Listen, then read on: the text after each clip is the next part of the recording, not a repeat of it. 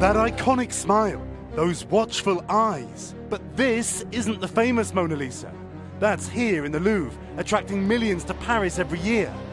This controversial other portrait, so similar to Leonardo da Vinci's masterpiece, has long sparked intense debate. Is it just a copy or an earlier version finished by da Vinci himself? A new legal dispute over ownership of the mystery painting has reignited interest in its authenticity. It first surfaced more than 100 years ago in an English country house and once even hung in a London apartment. They look so casual, sitting under a Mona Lisa. Andrew Gilbert claims his grandfather purchased a 25% share of the painting in 1964 from a close friend. £4,000 for a share. Since then, the painting has been sold. But Andrew believes his family's claim still stands. Your grandfather could turn out to have been a pretty smart guy. But was that deal for a real Da Vinci? At a medieval monastery in Belgium, I'm hoping to find some answers. That is breathtaking. Isn't it stunning? From Leonardo expert Professor Jean-Pierre Isbouts, who has examined the Mona Lisa face to face. This painting was discovered in a Swiss vault, and the minute I saw this work, I was really blown away. It took me 5 minutes, and I was convinced.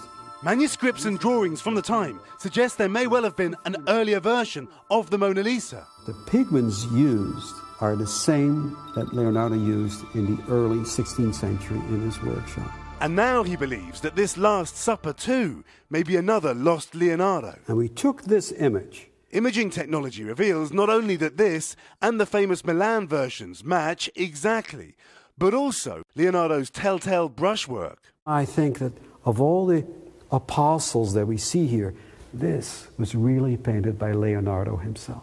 Leonardo, he says, frequently made two versions of his paintings. He made two versions of the Virgin of the Rocks, two versions of the Virgin with the yarn winder. He made two versions of the Last Supper. He made two versions of the Last Supper.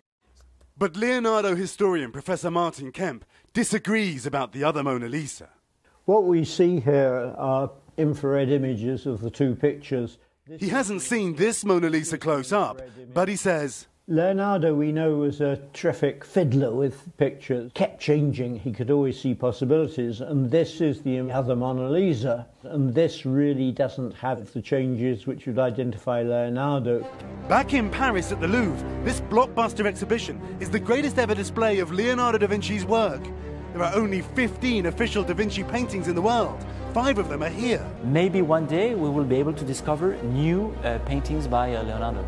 But confirming a new work by Leonardo is, well, tricky.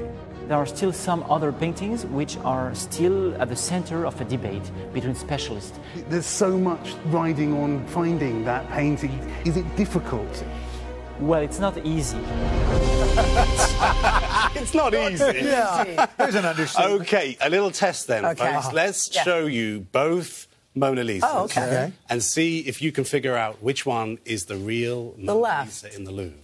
I go left as the one well. on the left. You're right, the one on the left. You can see in the background, Leonardo finished that scene. That's the scene from the book of Genesis, they think. Yeah. On the right-hand side, the picture isn't completed, but the suggestion is that he didn't finish the work because he got pulled to other work, but that it was his hand, his paintwork on that. You know what this proves? You've got the greatest job in the world.